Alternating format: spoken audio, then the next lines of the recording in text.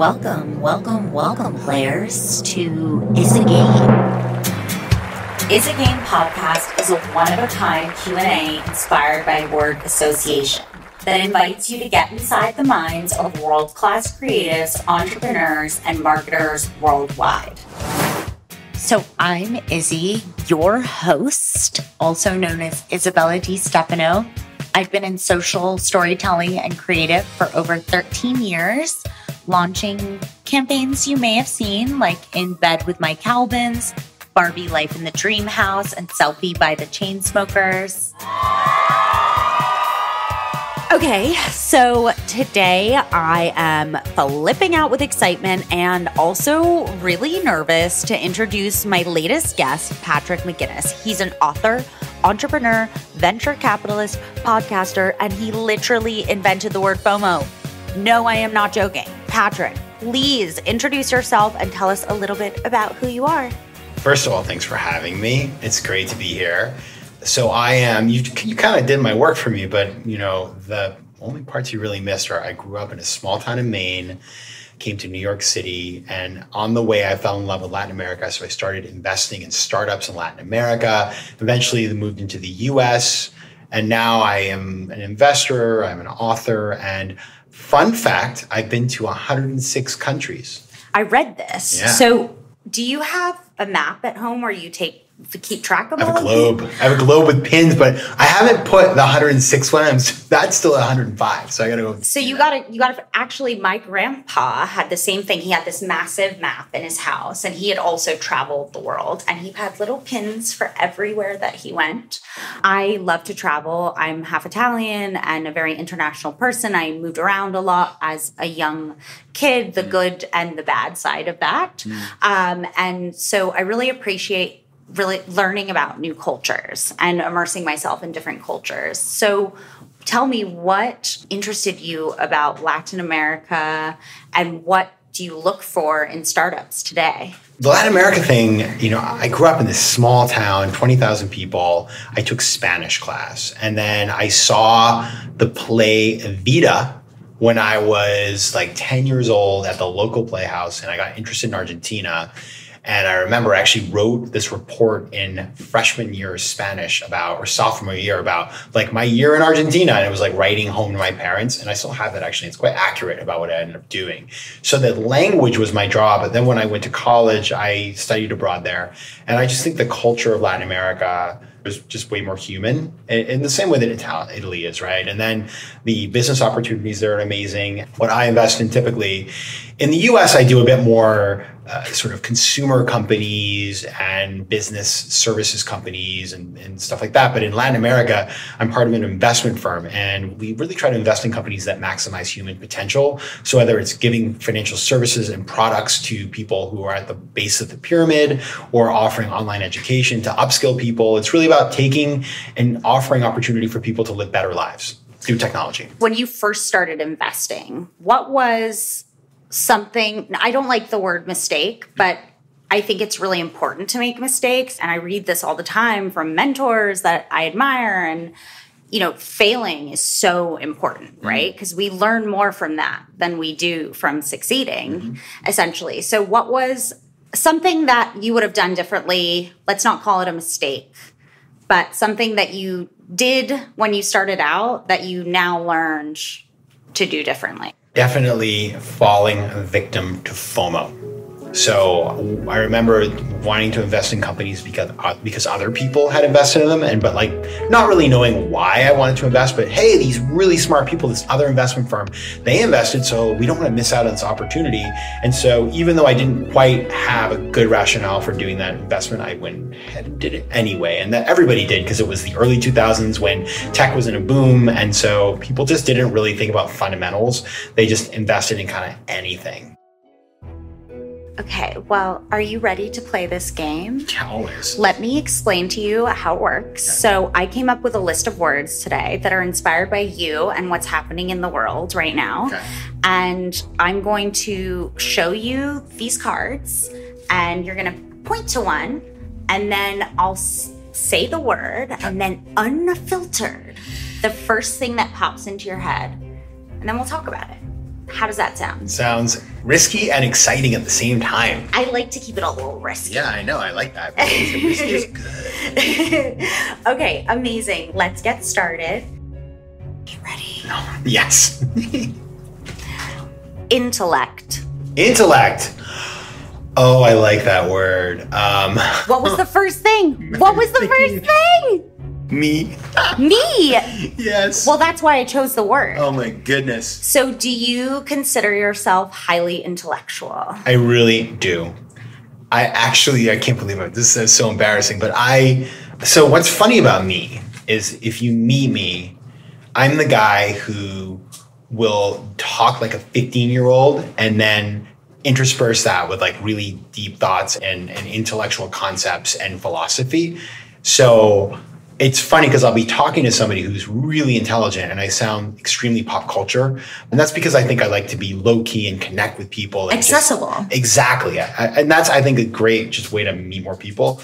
But I'm an ideas driven person. I'm super curious and I'm so curious. That's probably one of my best qualities. I'm always learning more and questioning. And so I like to think of myself, I do think of myself as a very intellectual person, but in a way that isn't like stuffy, but is more modern. So what was the last thing that you learned that really stands out to you? So today I was in this conversation about democracy in the United States. I'm pretty political. I got involved in a bunch of political organizations over the last couple of years, given sort of the threats to democracy.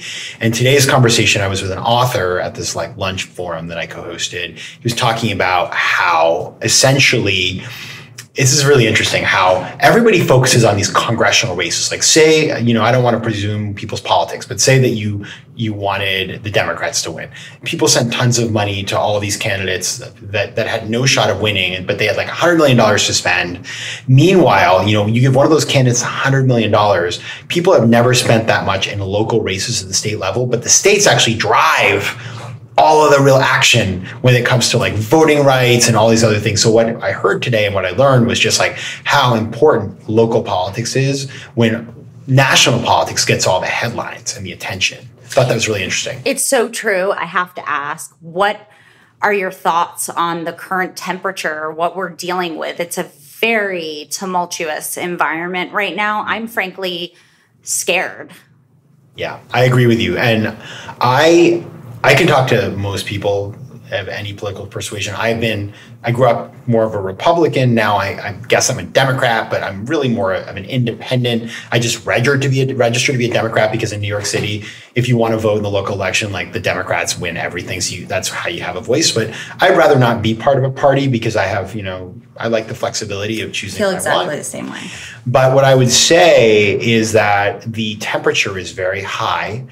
And I think what we don't see is that online, and I just interviewed a guy from my podcast who is a TikToker who's quite famous named Walter Masterson, who focuses on politics. And he goes to QAnon rallies and Stop the Steal rallies and Proud Boy rallies. And he's like, these people want to go attack the IRS and all these other really like institutions of the state. And so the level of political violence that we're going to see in America coming up to the election and beyond is, I think, unlike anything we've seen before. And so I'm really concerned. It's a bummer because like if you start to see that kind of political violence, I think you're going to see America fragmenting even more, and our country will get weaker. And that is, we can't have a country where people can't talk about things in a rational way. So it's very frightening. Yeah. And what's really disappointing to me is also how we are perceived by other countries. I just got back from Europe and I don't feel respected as an American outside of America because of how embarrassing some of the things that are going on in our country right now.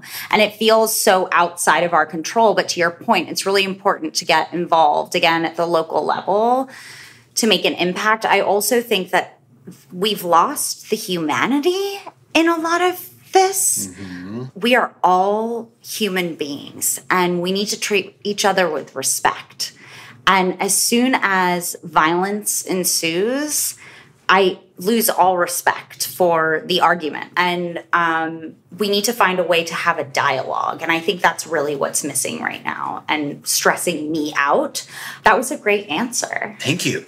And I love that. Thanks for your political takes. I love it. I didn't even know I could do that. Yeah, I did. Okay. Pick your next. And now you know I'm a narcissist. So that's the takeaway, that I think I'm very smart. Well, you are very smart. I guess it's better than thinking you're dumb. Like, that's actually something somebody once told me. Like, I was like, you're your own best friend. If you don't think you're good at things, like, nobody else will. So, like, always just support yourself. And somebody was like, I'm my own worst critic. And I was like, that is not the place you want to be. So, like, maybe I'm think I'm great, but, like, I'd rather have that than think I'm dumb. I love that you said that, because that's actually something that has been an evolution for me in my career.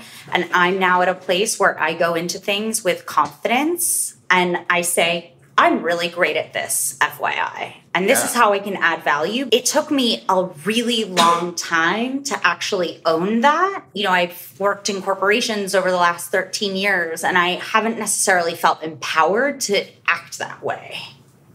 And the idea of sort of fitting into this mold and this corporate structure that we were taught, that you start as an intern and then you're an assistant and then you rise to be an assistant manager. And then what I learned throughout that process, actually, especially as a woman, is that you hit the ceiling really fast. And I think if you are really intelligent or creative, it's really hard to fit into that mold. I mean, this is a little bit different, the quiet quitting thing. We'll get into that in a second. But people don't want full-time jobs. They want to work remotely. They want to be freelance. The idea of this corporate structure being the goal is kind of going away. I'm curious what your thoughts on that, because I see some business leaders still fighting for, no, everyone's coming back to the office. You just watch. And I'm like, what are your thoughts? On that front, like, I actually think being in the office is a good thing. So on that, I'm going to carve that out and put that over here. Like, I've been working remotely on a bunch of different things, and every time we all get together, I just am amazed at how much more we get done. So that's just a thing. So I understand why the Jamie Dimons of the world are saying they want their teams back. But around this quiet quitting and around sort of the corporate path, what I learned, because I did the corporate path for a long time, I did a very traditional path. I worked at JP Morgan, I worked at AIG, I did all that stuff, and I was fine at it. And then in the end, it all blew up on me. And what I learned through that process, and this is a little bit harsh, but I'll just say it, is that mostly the corporate pathway is designed for a pretty good plus kind of player who just sticks it out. And the very poor people don't make it, and the very good people leave to do something where they have more autonomy and control and upside. And so, and by the way, there's nothing wrong with that.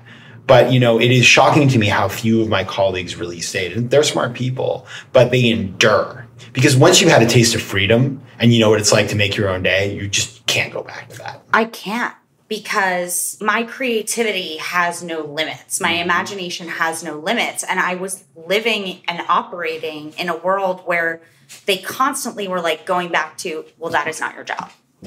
Yeah. Well, just focus on your job.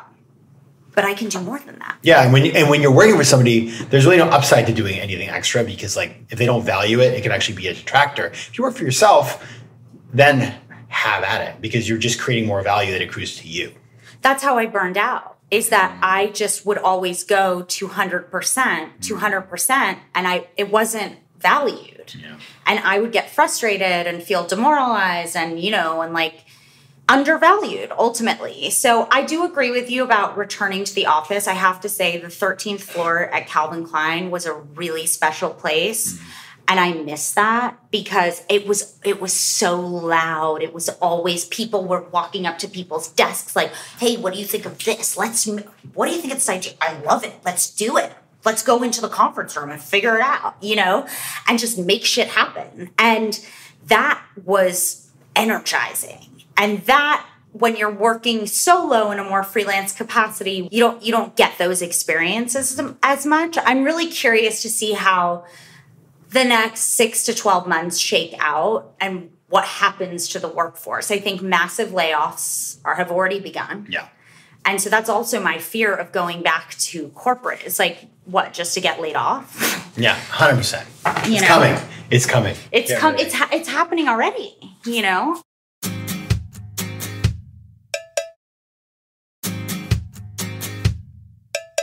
Okay, next word. Pick a card. I want to go to the bottom one. Please. The bottom one? Yeah. Okay. Let's see. iPhone. Oh, evil. Okay, talk to me about that. Okay, this is a good topic. Okay. Yeah. You are just, she's very good at her job. Oh, all right, thank you. I want to show you my iPhone. Let's see it. Ça s'appelle mon petit iPhone. Pourquoi? Parce que c'est petit. That's, I'm speaking He French. just said my little iPhone, it's small. So tell me, what is going on here? So I talk a lot about the impact of FOMO, and I talk about productivity. And in my work, I've written about that. I speak about it. And, I am the ultimate device addict. And so I hate when people are on their phones. And in fact, I've really done it's been a real project over the last several years to spend less time on my phone, to the point where people now say to me, God, you're never on your phone anymore. And I'm like, well, that's a problem. I've been working on that. The reason I bought this little phone is because I said to myself, you know what I don't need more of in my life? Phone. I got a lot of phone. I'm always on the phone. Let me find a way, especially after the pandemic when I lived on my phone, to basically make it less enjoyable to be on my phone. And so this little screen, nobody's going to want to watch a video or a movie on a phone like this. And so it's almost like a dumb phone in a sense that I really only use it for the essentials. My screen time is way down. And so I love my iPhone, don't get me wrong, but my iPhone doesn't own me, I own it. And I'm very careful about how it's used. It never comes to the bedroom. Because the other thing about phones is we use them as our alarm clock, but that's the Trojan horse that causes the phone to come into your room. And when it's there, then, let me just check my email. Oh, it's 4 a.m. If I have my phone in my room, 5 a.m, I wake up, I'm going to be on email, I'm going to be on Instagram. I know myself. So I keep it in the kitchen. I use Alexa as my alarm. She's so great. I need to do. Alexa scares the shit out of me. I gotta tell you. She's my girl. But she listens. She listens to me all the time. She's so sweet. I've had some weird experiences with Alexa, but that's really interesting. It makes my mind is buzzing, but I'm thinking about the flip phone and should we go back to this more analog experience, which is a trend that I'm also seeing amongst Gen Z and that I'm really interested in. I call it Nowstalgia. Ooh. So yeah. Oh, that's a great term. Thanks. Use it. All right, well. Let's spread it. Let's make it a thing. You should trend that. I trademarked that. No jokes. Really? Yeah, hundo. I have a lawyer. Okay, let's discuss that. I love that idea. Yeah, it's basically the concept that we're seeing content that can speak across generations. And that, to me, is what Nowstalgia is. It's Gen Z being nostalgic, quote unquote, for, the 90s and the flip phone, the camcorder, which is nostalgic for them because it feels cool, because it's like a relic from the past that they're bringing into the now. And it's actually nostalgic for us. So emotionally, as a storyteller, I try to always lead with emotional content and narrative, authentic stories, because I'm interested in how you can move people and connect with other people in a real way. And I love Nowstalgia because I can inspire or move my mom at the same time as making the 20-year-old feel something too. That's really interesting to me because, in social media, we see all these filters of make it look like a disposable photo, and disposable cameras are even coming back. It's like a thing, Polaroids. I've worked with a lot of talent who they carry around an old camcorder, and it's this grainy, more analog, almost going back in time, which is interesting because we're moving really quickly into the future too. I don't know what your thoughts are on the metaverse, but I'd love to hear them. Oh, the metaverse. Well, I do want to mention one product. I was out at the Brooklyn Navy Yard last week. They have this place called New Labs, which is all these very innovative products. We have a co-working, and I met this company called the Light Phone, and it is a phone that only does texting and calling.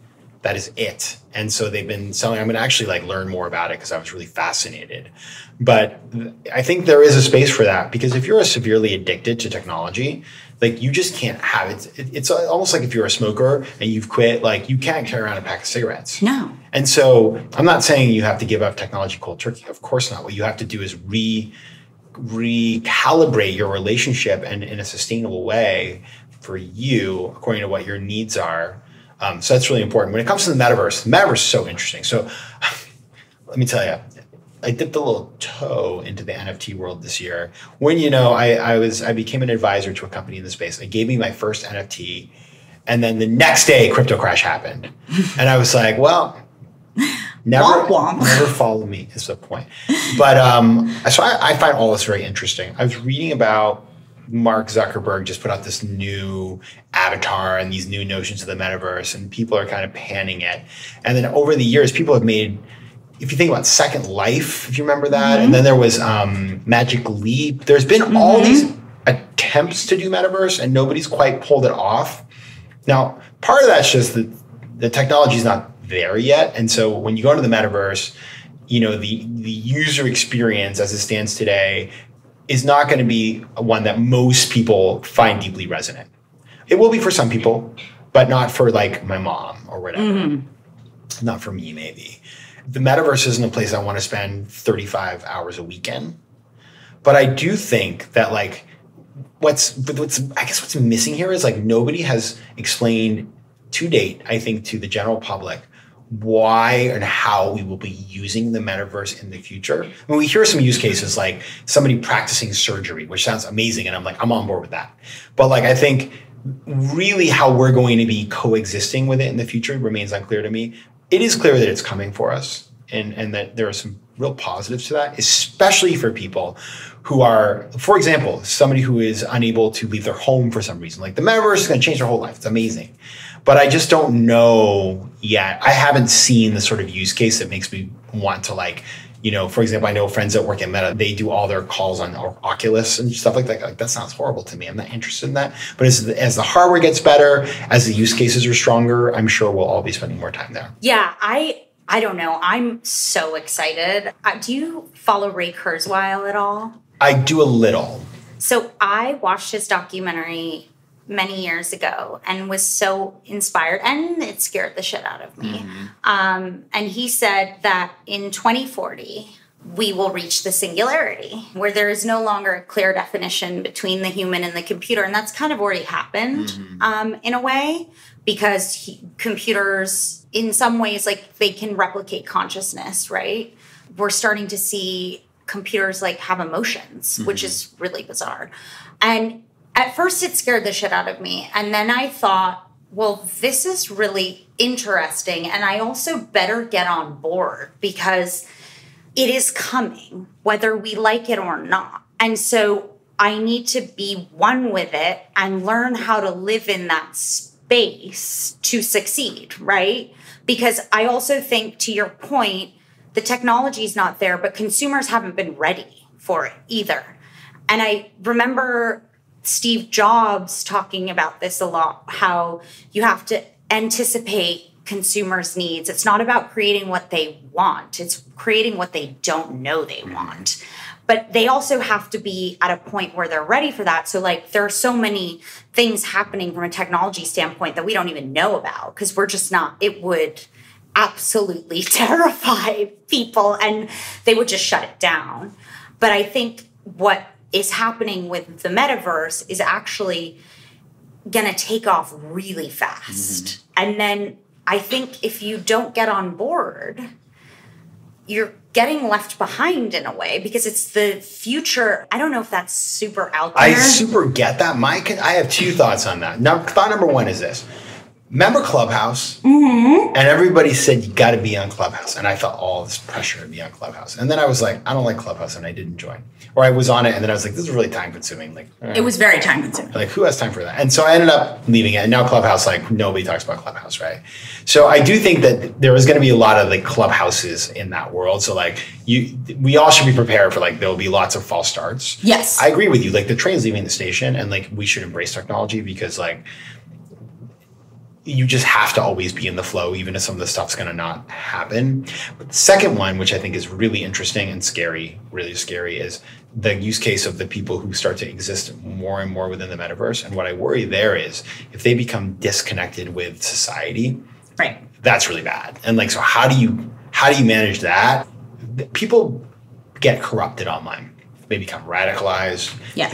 They have disassociation with real life, all this other stuff. And so there's going to be a lot of vulnerable people who, because they spend all their time in the metaverse, are going to be like deeply affected and potentially like deeply traumatized and or mentally, they're going to have like mental health issues. And I worry about that because we are not prepared for that. That I totally agree. It's such a delicate balance, right? Because I think that keeping up with the technology is also a form of survival.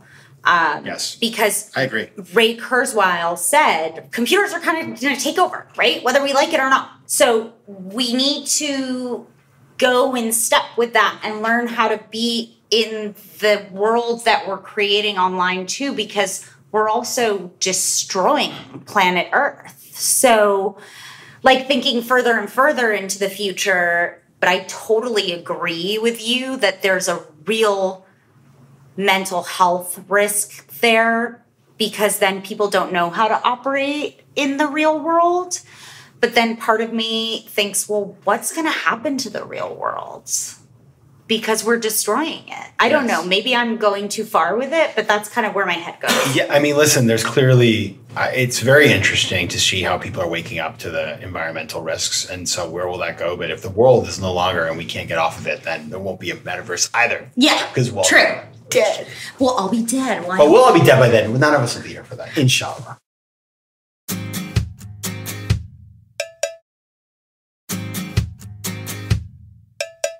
Okay, next word. Go, go, go. Top one. New York Fashion Week. I think of, I just thought of a fashion show. I mean, that's so boring. Sorry, that one's really boring. I just thought of, Why is that boring? You know, okay, well, it's not boring. I guess it's not boring. Okay, so what I thought of was I went to this I've been to one fashion show in my whole life. Were you going to say Marchesa? No, Marchesa. Marchesa. And guess who sat just down the little thing for me? Harvey Weinstein. Harvey. Because he was with Georgina, who was the creator of Marchesa. And I went to the show, and I remember just being so impressed. Because I walked into it, I was like, I know these things are like a society thing, and like it's going to be celebrities or whatever. But I'm not a fashion person. I'm not anti-fashion. I'm just not like, it doesn't interest me. I don't follow fashion. I don't care. And I was so impressed with the pieces that came through the room and the experience of the show. I was like, wow, she's really talented. Yeah. I mean, it's a performance. It's an art form. For me, it's a form of storytelling in a different way. It's definitely changed a lot into the brands that are doing it right have made it into something more experiential. Yes. Which I think is really interesting. If you can create an immersive experience that invites someone into your brand to kind of understand the DNA, the story, the world, it can transport you and help you kind of understand fashion, right? But it's interesting you mentioned Harvey Weinstein. First of all, he hit on me once. Fun fact. I actually can't believe I'm sharing this, but I will. Good. When I was 18, I found out that you could become a bottle waitress at 18 and serve alcohol. I didn't know that. Yes. Holy you can moly. serve alcohol before you're 21. And I learned that this was very lucrative. And so I did it. It lasted about 2 weeks before my dad showed up to the nightclub because he found out. He's a very overprotective Italian man. And he told them that the FBI was watching them, and if they didn't fire me, they were going to come after. What club was this? PM. Do you remember? Of course, I love PM. I once saw, I used to go there all the time. Oh my God. I was a waitress. I got in a fight there one time. Really? Yes. I had this period when I used to get really angry. Like, I got aggressive with people, like, for like a hot minute. But like, I saw Adriana Lima there. I saw Steve Nash there. That place was hot. It was popping. That was hot. That was my experience with Harvey Weinstein. What a skis. Yeah. But yeah, my first night there, another fun fact, and why my father was so alarmed when he found out, I was shadowing. I wasn't even on the job yet. And this man was celebrating his son's graduation from NYU. Yeah. And he asked me to bring him a stack of napkins to just throw in the air. And I was like, okay. So I bring him stacks of napkins like 3 times. About 45 minutes later, he comes to the waitress stand, like behind where we would keep all of our things. And I was hanging out there. And he said, put your hands out. And I said, okay. And he just starts putting $100 bills in my hands. And I was like, wow, beside myself. The way women are sort of objectified in that way, and then sort of like the way that transaction went down, now I understand it. Obviously, at the time, I was like, oh my God, this is amazing. Yeah, like, I just gave him napkins. But now I look at it and I'm like, okay, that's actually kind of problematic. But I needed the money and like wanted to make money, and I learned that this was an opportunity. But it definitely was an interesting experience because PM was like the hottest nightclub. It really was. There was no VIP room because the whole darn thing was VIP. VIP. Yeah. Yes. Yeah.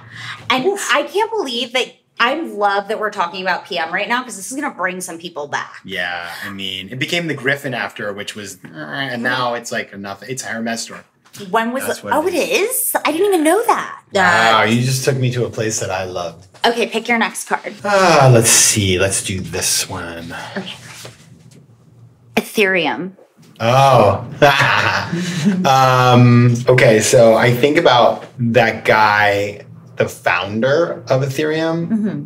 His name is like Vitaly Buterin. Mm-hmm. I think about him whenever I think of Ethereum. And what are your thoughts? What do we think of Vitaly? So I don't know because, again, so I mentioned I got like I dipped a toe in the NFTs. I got a little dipping my toe into the world of, I'm not a crypto person. I've not done crypto. I stay away from it because I didn't understand it. But I have smart friends who are in it. So I was like learning about it and, got a MetaMask wallet and all those things. And I started learning about him because friends of mine, I was in a documentary last year that hasn't come out yet about Dogecoin. And because FOMO and investing and stuff like that. So I was kind of talking about that in the movie.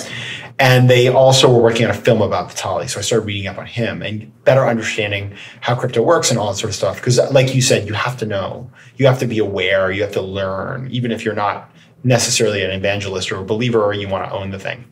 And so what I find so interesting is this. Once I got the MetaMask wallet and started transacting and like I bought an Ethereum domain and all that sort of stuff. And it's crazy. Like if you haven't done it, first of all, I got like a 21-year-old to teach me all how to do these things. But I went That's brilliant. Yes. Yeah, I know. I get mentored by younger people all the time. I'm a big believer. I love that. In, like cross-generational mentorship. So I get this MetaMask and all, set it all up and put some money and all these things. And I go to buy my Ethereum domain, Patrick J. McGinnis. If you want to send me money, Patrick J. McGinnis. And it's $5 a year. I'm like, what a deal. And then I have to pay gas fees of like $50. And because I didn't realize that the transaction costs on Ethereum were really high. And it was like this aha moment for me. And then I hear, oh no, they're going to fix Ethereum. It's going to be cheaper. And so Vitaly's supposedly fixing that, but we don't know. And so I just think it's fascinating that there's this guy out there who came up with this thing and is like the king of it all. And I respect him for that. And I'm interested in him. And so whenever I think of Ethereum, it just his like face comes in my head. You know what I've been seeing starting to happen that is really interesting? A lot of influencers are creating their own coins. Have you seen this? Mm-hmm. And their own currency? I don't know if Gary Vee did that, right? Yeah, I don't know. I don't really get that. That is so lame. Yes, I agree. Sorry, Gary. Can we talk about Gary Vee? Yeah. What do you think of Gary Vee? Oh my goodness. Okay, I'm coming clean. Now I'm going to like, where's the tea? I'm going to spill it over here. Spill the tea. I got two things to say. Okay. Three things, maybe. Numero uno. First of all, like, I get it. Like, he's incredible. Like, he's built this whole thing. And I don't think he's a bad guy. He's one of those guys who's too busy for his own good. So I met him a couple of years ago. I was asked to do like interviews at a conference for a friend of mine's conference. And I was like, sure. And he was one of the interviews. And I met him and I was like, hey, I'm the FOMO guy. And he's like, oh, I'd love to talk about that. He's emailed me at this thing. And I emailed him, never responds. Which is just like, well, then why'd you give me your email? Yeah, kind of what thing? was the like, point of what that? Is that, right? Yeah. Shame on you, Gary. Someone did that to me recently too, and I hate that. Bad form. Number two, and I'm sensitive. I get offended. Number two, Gary's people pitched him to come on my podcast, FOMO Sapiens, sent me his book. I looked at it. I was like, I don't know. After what he did to me, should I have Gary on? But I was like, you know what? Interesting guy. I'll have him on. I said, sure, we'd love to have him on the show. And they then ghosted us. They were like, oh, sorry, Gary's too busy. And I was like, you don't go and do that. That is not nice. Hashtag shocked. Bad form. That's really embarrassing. Yeah, it's not good. Numero tres. And this is where I showed incredible restraint. I happened to be with Gary over the summer in Sweden in the forest, believe it or not. Okay, we need to get into that in a second. Yeah. Okay, go. And I actually chatted with him for a minute, and I didn't mention any of these things. Because I thought to myself, number one, it makes me look like kind of a loser. Like, hey, Gary, you keep ignoring me. I'm so needy. Like, no. Numero dos is that, like, he probably didn't even, I mean, he doesn't manage it. He's just too busy. He's one man. He's got so many people who want his time. Like, I'm just going to cut him a break. But I definitely didn't feel the need to go up and be like, oh, you're so great, right? Like, which I wouldn't do that because, like, he's not so great if he can't, like, keep his calendar straight. And respond to an email because... Or hire somebody to respond to the damn email. Yeah. That's pretty shocking to me because he also presents himself as someone who is like super hyper communicative, right? If you're a social media like leader in that way, that's hyper communication. So you should, your own communication style should follow suit and you should be, you know, someone who responds immediately, even if you're going to say no, right? Yeah. I think that I really don't like that. And someone did that to me recently too, who I had a lot of respect for, and I ran into them. And they talked about, oh, yeah, I'd love for you to work on this. But we had this whole conversation. And then I followed up. And it was nothing. That is, by the way, like, if you do that to me, I will never forget it. I will, like, same. If I see you on the side of the road and there's a puddle next to you, I'll hit that puddle. Yeah. Because that's such a waste. It's such a waste. It's so disrespectful. It's so disrespectful. Yeah. And it makes me think less of that person, that they think they are so, you know, above responding to me. It's so triggering because I was like an unpopular child and all I ever wanted was to be liked. I'll admit this. And now, like, I have like a very nice social life and lots of friends, whatever. And I feel very supported. And like, when you have a podcast, people like reach out to you and it's awesome. Like, you meet all these people and they like your work. And so you get a lot of really nice validation for your work. And I really appreciate that. And so when somebody is disrespectful like that, it just throws me back into fourth grade dodgeball when I didn't get picked for the team. Isn't that terrible? That's on me though. Like, I can't blame Gary for my insecurity. I don't know. I think to your point, it's really poor form. I'm curious to hear how that evolved for you. At what age did you stop wanting to be liked and just kind of live your true self and then naturally sort of attract people, I guess, through that? Yeah. When did that happen for you?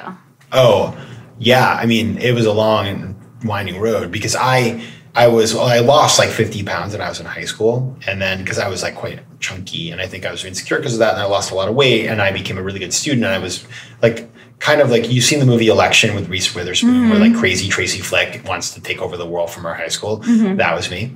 And then when I went to college, I was like uber competitive and kind of crazy too. Like, I look back and it's just who I was. It was very intense. Then I think what happened for me was in 2008 during the financial crisis, like everything in my life blew up. And I ended up like, I got really sick. I was on a heart monitor for stress. And I just was like, what am I doing? This is messed up. Like, my priorities are wrong. And that's when I started kind of reinventing my career myself to focus much more on what I really wanted to do. And so when you're aligned, like, I always think when you're conscious and your subconscious are deeply aligned, people, like your energy, I know it sounds so like metaphysical and woo-woo, but I'll just say it. I think people are attracted to that. And I think that the more that you can just, you're like, the more that what you do on a daily basis aligns with what you really care about and what you love, people can taste it. And so I found that like a lot of people come up to me in like a airport and they'll be like, you have good energy. And that was started like after all these changes. Have great energy. Thank you. I appreciate it. Like, I do appreciate it because I feel good. And I think that was the process of unlearning and also getting smacked around enough that you have the humility to be like, okay, like, I'm just going to enjoy every moment, live in the moment, try to do good things. And so I think, of course, everybody wants to be liked, don't get me wrong. But also when you like yourself, that fills most of the gap.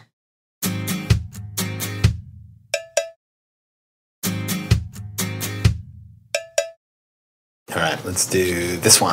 That one, okay. Canceled. Oh, yeah. You know what?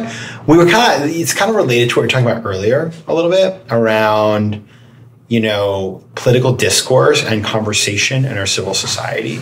And I'm actually on the board of an organization that I'm very proud of. It's called Bridge USA. And what they do is they work with college students to have conversations with people who may just say a hot button topic, abortion. They will get people who have different views on this topic to talk to each other, to learn how to have a conversation. That's amazing. And it's a really beautiful organization. It started by a guy, well, he's now 23. He started it as an undergraduate at Berkeley. And so they take on cancel culture because the view is that we shouldn't be canceling people. We should be talking to people and figuring out how to move past our division. And I think I maybe was a little bit of a canceller for a little while, maybe. Oh, really? Not a canceller, but I remember at some point or another being those people I don't even want to hear what they have to say anymore. We cannot find common ground. And I think that was wrong of me. And so I'm really interested in moving beyond that because, of course, what happens is one day you're the canceller and then the next day you're the cancelee. And nobody should be canceled forever, even really bad people. We have to think about redemption and opportunity. 100%. So I think that word for me, it's also a word that gets thrown around and people don't really think about what they're saying when they say it. But I now have come to believe that we have to get away from that. And by the way, there's plenty of room on both sides because, I think people who are on the progressive left, that's where there's a lot of I see it all the time. It's actually on both sides now because the progressives are canceling people on the right and the people on the right are censoring people on the left. And it's just insane. This country's, what's freedom if you can't have a conversation? It's horrifying. To me, it's bullying. It is bullying. Yeah. And I don't think that's okay in any environment. I don't care how horrible, but you should not be put on a pedestal and basically pummeled online. No. And it really makes me uncomfortable. Yeah, and the other thing, by the way, is people with money and power, they never get canceled forever. There's probably 3 people, Weinstein and Kevin Spacey, and probably one other, but everybody else comes back eventually. Armie Hammer right now, he's kind of out of commission.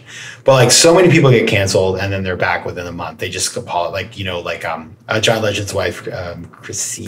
Oh, Chrissy Teigen. She'll be back. Maybe she learned something, maybe she didn't. It's all this act of I got canceled, I apologized, I did some good acts, and then all of a sudden I'm coming out with my new Instagram post about my new product. So let's just all accept the fact that cancellation is also kind of BS. Yeah. No, and we don't learn anything and the people don't learn anything, and it's just another example of Americans like to build people up and only to tear them down. Mm-hmm. It's a cultural thing that we do here. Doesn't really generate any productive outcome. Or break you down. I went to Tisch. I actually wanted to be an actor. Ooh. And I remember them saying to me that the strategy, this was after I got accepted, but the strategy is we're going to break you down to build you up again. And I thought that was really problematic. You're going to destroy me emotionally just to rebuild me emotionally. I thought that was weird. And it feels similar to that we do that to each other. So essentially, I hope to always spread positivity. Yes. And optimism. Yes. I have a few rapid fire questions for you. Fire away. Before we wrap up. So, if your life had a tagline, what would it be? Oh, never be bored or boring. Oh, I love that. What's your superpower? 4 languages. And close your eyes. Imagine you're 20 years old. What do you see? I see a very sweet, very preppy kind of kid with a lot of promise. What was your biggest dream, actually? Now I want to know. When you were 20, what was your North Star? It depends because I lived abroad that year. It really changed me. But before I went abroad, my dream was to be a trade negotiator for the U.S. government. Really? Negotiating treaties. I loved free trade. It was my passion. I took all the classes. I wrote my papers about that. Yeah, I was if there's another NAFTA, I'm going to negotiate that. That would have bored the tears. Okay, and then what? Yeah, that doesn't seem on brand. Then I went to Argentina, and it was the movie Grease? I was Sandy. I went in wearing khakis and a white hat, and I came out wearing a leather jacket and just like, me llamo Patrick. And I thought I was Latin. And then I wanted to live in Latin America and I wanted to work in Latin America. I'm going to be following up for photo evidence at these moments. Oh, I have so good. I love that. Who are your mentors? You kind of touched on this earlier. I loved that you said that you also look for mentorship from younger generations. So tell me, who's one of your younger mentors? Yeah, so it's so funny.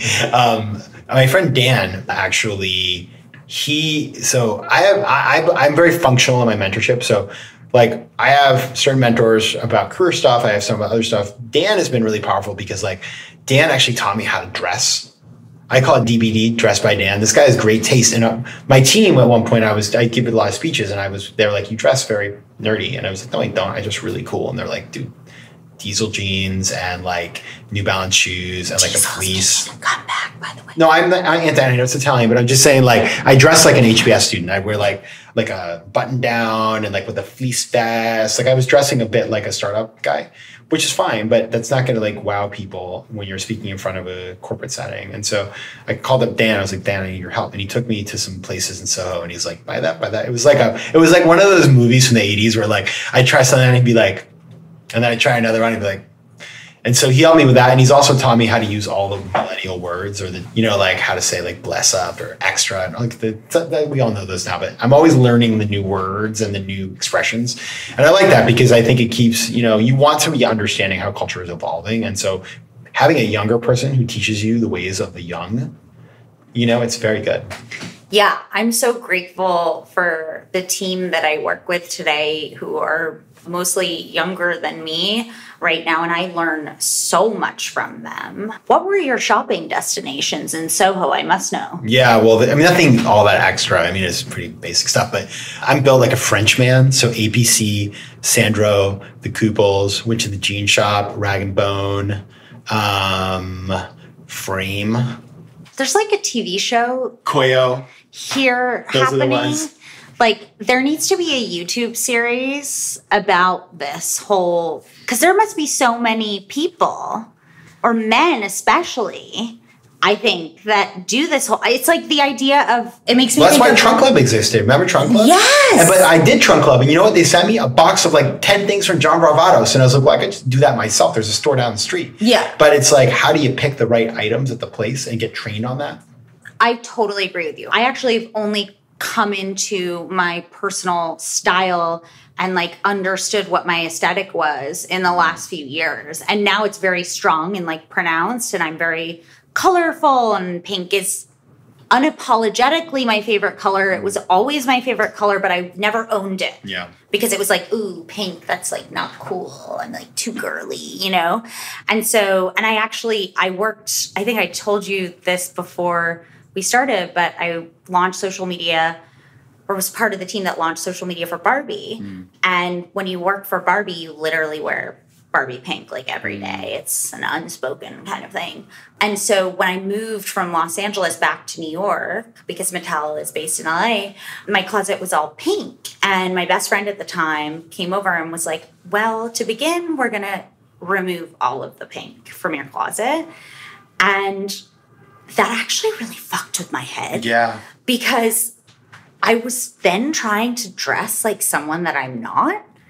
And so now it's really empowering, I think, actually to find your personal style and like have fun with it and know what, to your point, like how to go into a store and know how to shop and like pick the right things. I used to get like so anxious that I would like buy random things that like didn't go together, and I felt like self-conscious about it. And now I'm like so confident in my style.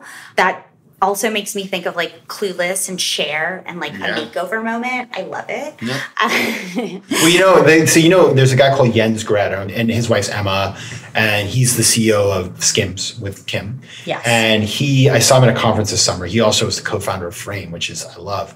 And he said, for men, I'm going to just do men. I'm not going to try to dress you ladies, but for men, you think of your clothing like a uniform and have your uniform that you go to, because most guys, if you're really into fashion, like then you should live your dreams. But for most guys, like get up in the morning, I just want something that I know will work and that is cool.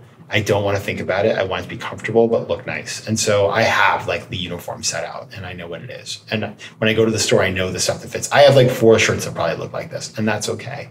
No, that's so smart. It's a formula and it works because honestly, it's important whether you like it or not. It's important how you present yourself. You right? want to feel good. And when you wear great clothing, you feel good, you look good. It's just better. So if you were to pass on some advice to, let's start with an entrepreneur. What would be if you could give them one quick tip, what would it be? Oh, don't worry about people copying your ideas. The reality is that if they want to live your dream, it's going to take them 10 years to do it anyway. So just build, don't worry. Okay, what would you tell an aspiring author? Oh, just write every day. Don't worry about when you write. There's no rules. Just write when you feel like it. And then if you do that every day, you'll have lots of content to turn into a book. Okay, last question. What would you tell someone who is graduating?